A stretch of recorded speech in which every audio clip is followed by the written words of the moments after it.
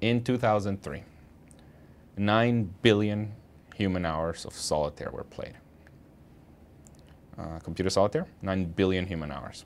It took only 7 million human hours to build the entire Empire State Building, and that's equivalent. 7 million is equivalent to only 6.8 hours of people playing solitaire around the world.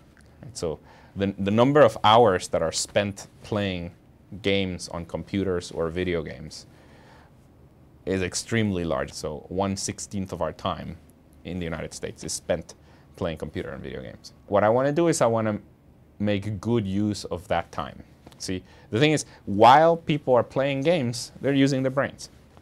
I want to somehow make use of that time that people are actually playing games and using their brains for something that's productive. I want them to continue playing the games, but at the same time have them also be doing something useful for humanity. And so what I've done is I've developed a bunch of different games, which we call games with a purpose, that as people are playing these games, they're actually solving problems for us.